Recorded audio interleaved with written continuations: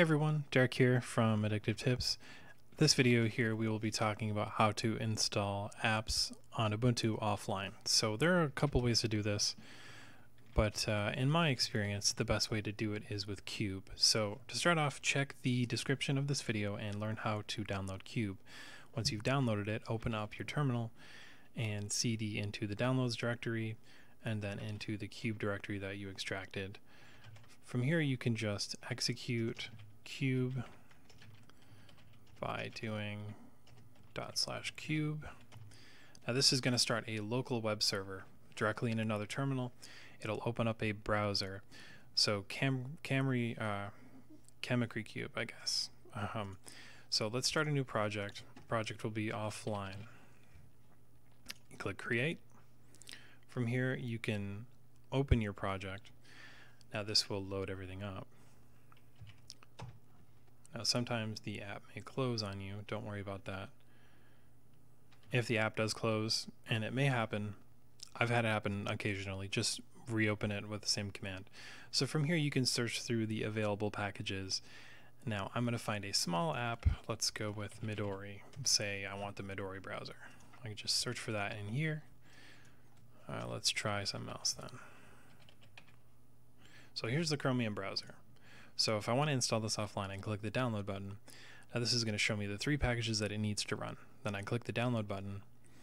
This is going to download everything that I need. And it's downloading, it's downloading, it's downloading. Gonna take a bit. So with everything downloaded, and you can go through and you can find other apps, you can go ahead and close this or minimize it, open up your favorite file manager, and look for the Cube folder in your download directory. Now you could use the graphical user interface to install apps. In my opinion, that's not really the way to go. You should just go into projects and then look for your folder, your project folder. So the offline project folder is what we need, data, and then packages. Now if you look in here, here are all the offline packages, and you can just copy these directly over.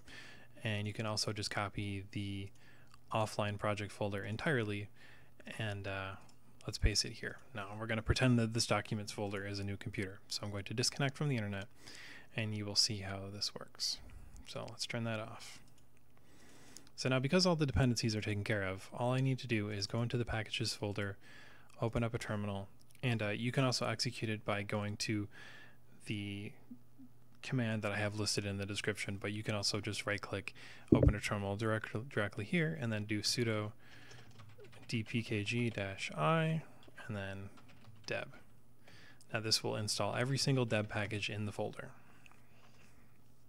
And because we have all the dependencies, it can install offline. So you can copy your project folder to a USB stick and just go to any Ubuntu machine that needs this app that you want to install, and it's that easy. And now as you can see, we can launch Chromium.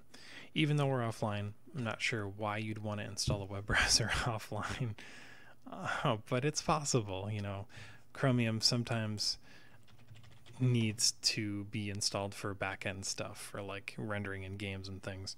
But as you can see, our app installed even though we're not connected to the internet.